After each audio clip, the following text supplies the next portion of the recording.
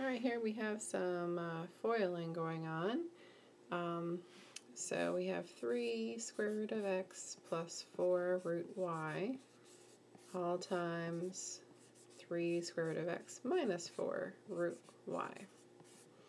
So using the foiling method, I'm going to do the first and get 9 square root of x squared. Then we do the outer, and I get negative 12 square root of xy. We do inner and get positive 12 square root of xy.